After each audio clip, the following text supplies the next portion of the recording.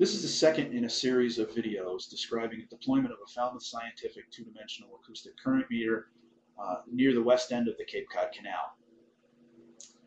What we're going to do in this video is discuss the configuration in our ACM Pro software. The ACM Pro software is provided along with the purchase of the ACM, and it allows you to configure, deploy, and offload data from the instrument. So we have it connected to the instrument now. We would go to configure instrument. For this deployment, we want to, we're going to monitor just the very basic configuration. We just want to see what the velocities are and the directions and the CTD data. So for this application, we were going to click on north velocity, east velocity, and CTD. These are the raw path velocities. We don't need to log those. Those are used in the calculations of the north and east velocities. We're not going to log battery voltage or sea temperature. We're going to get temperature from the CTD actually, which is more accurate than the onboard sea temperature sensor. This also has the ability to turn on external A to D channels from external sensors such as DO or turbidity or something like that, which we don't have installed on this instrument. Path velocities are also used in this calculation, but we're not going to log them. This is where we would turn on the compass and tilt measurements. These are the raw measurements. These are used in calculation of the tilt and direction. So if we just turn these on, these get logged. These get used but not logged. So we're going to turn those off. We're going to have tilt X, tilt Y, and direction 0 to 360. We're going to use the compass and velocity calculation and use tilt also. We're not going to use any averaging. We're going to configure the instrument to we'll click right over to time.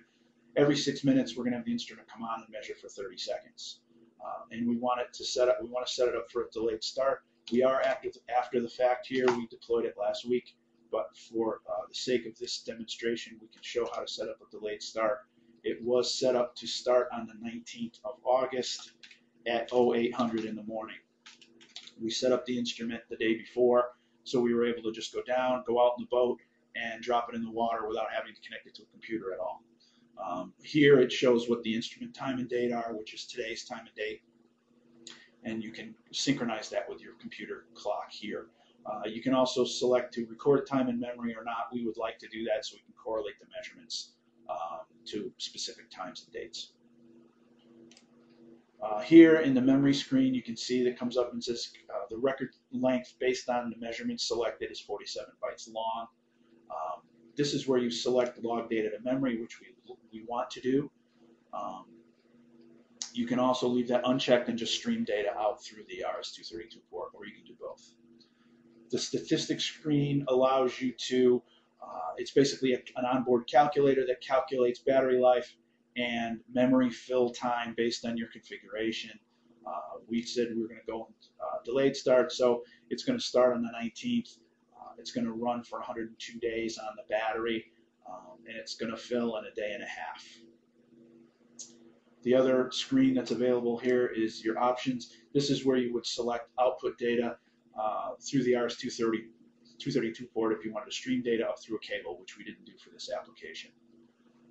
So for this, you would save the configuration, which I'm not going to do here, and then you would say run instrument and deploy. When you deploy it, it'll say erase. I don't want to do that here. I want to save this data. But basically, when you deploy the instrument, it comes up with a deployment summary screen, which you can print or save for future reference. In the next video, we will discuss a little bit more about the deployment and how we offloaded data and what the data looks like. Thank you.